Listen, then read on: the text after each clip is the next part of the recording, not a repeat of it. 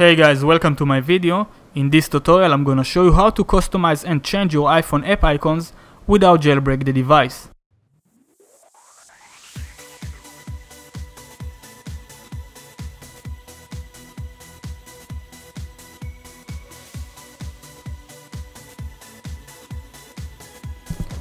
On your iDevice, launch the App Store and look for app icons.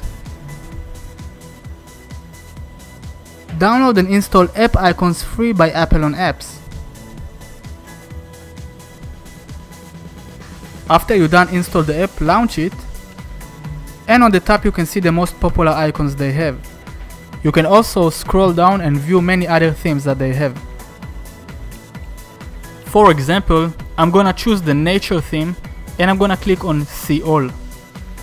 Here I will look for an app that I already have installed on my iDevice, and I'm gonna choose Skype because I already have it. I'm gonna click install, then click on the export icon on the bottom and then add to home screen. Name it and click add. Now you're gonna see it on your home screen. Click on it and then click open, and there you go. Don't forget that you cannot delete the original app. What you can do is just put it in a folder along with all the other apps that you're going to change. Just like this one.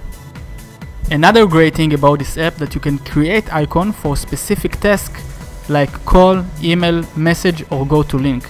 For example, I'm gonna choose call. Here you have the option to choose skin, frame, decor, photo and text. I'm gonna choose really quickly skin, frame, decor. If you have a photo or you wanna take one now, you can also do that. And also text if you would like to add a text to the icon. For example, I'm gonna write Jamie. After you're done, click done on the right top corner and then click here to enter the contact number.